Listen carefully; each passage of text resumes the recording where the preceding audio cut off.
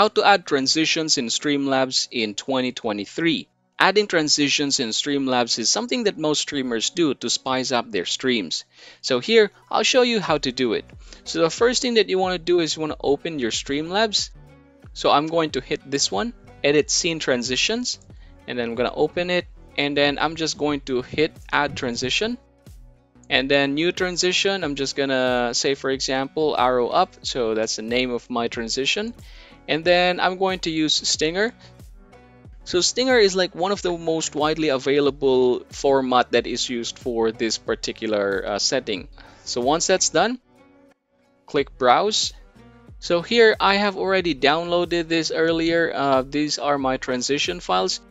You can actually create your own, or you can just download online. So in my case, I've downloaded this one online, but I suggest you guys to create and customize your own. That way you will have a transition that fits perfectly with your personality and your audience.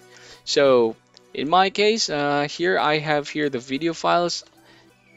Again, I'm gonna click Browse, and then I'm going to click Red. So these are the options. I'm going to click arrow wipe red, and then after that one you can select here transition point type. So there are two here. We have time or we have frame.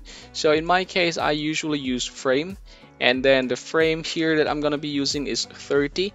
But this is definitely going to change depending on the transitions that you have.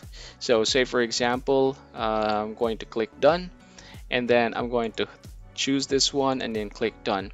Alright, so this time we're gonna try to have an example. So this is what will happen if I'm going to change the scene. Okay, there. So you see there was an arrow going up. Alright, something like that. Now I'll show you what will happen if you have not set the right frame or time. So say for example, if I'm going to change this one to 10, or let's say 5 for example.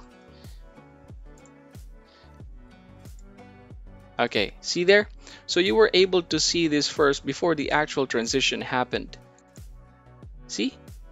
So that's why it's very important for you guys to actually set the right transition point. So this is again 30 for me. I'm using frame here. And then after that one, I'm going to click done. Okay, let's try to do it one last time. So from the live scene. Okay. So yeah, that's basically it. That's how you're going to add transitions in Streamlabs in 2023. Furthermore, I strongly recommend upgrading to Streamlabs Ultra to enhance your streaming quality and overall experience. By clicking the link provided in the description and the comment section below, you can instantly save up to $10. If this content has been helpful to you, kindly consider subscribing to the channel and giving the video a thumbs up. Your support is greatly appreciated.